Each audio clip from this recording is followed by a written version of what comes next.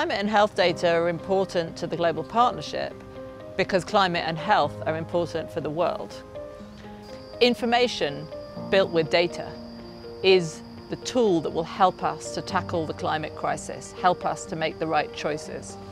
Capacity Accelerator Network is a really important program for us because then it's providing the opportunity, first of all, to provide experiential training, empower our partners with the technical skills really needed to apply new tools and methods when it comes to data science. Now, beyond the experiential training, we also have data fellowships. And data fellowships are important in two aspects. Number one, they bring in skill sets of people who are really trained and are really good at data science. They're experts when it comes to data science skills. Currently, we've been able to identify a pilot area, which is the Amber community in Nasarawa State. They face an issue of land degradation, and we as the Global Dialogue Forum team, our mission is to go to this community, identify the land degradation in that community, the drivers of land degradation, how the people have been able to adapt, what has worked for them, what is not working, and how we can come in and assist in helping them build resilience or combat the effects of land degradation. Our major project is more of building resilience in communities, thereby reducing land degradation. For a project like this, which is related to disaster management, I think this is very, very apt.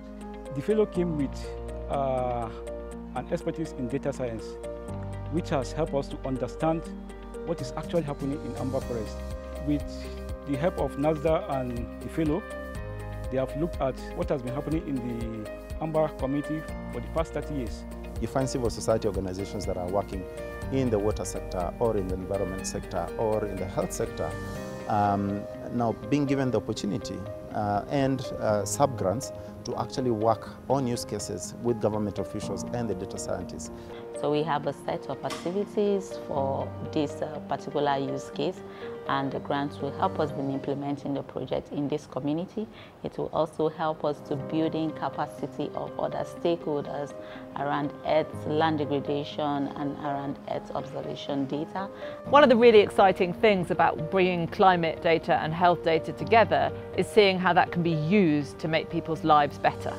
We're working with governments, with social impact organisations, with academics on issues like cholera, issues like malnutrition, and seeing how by bringing that health data together with data on the changing climate, we can better understand where outbreaks are happening, where problems are developing, and how to fix them.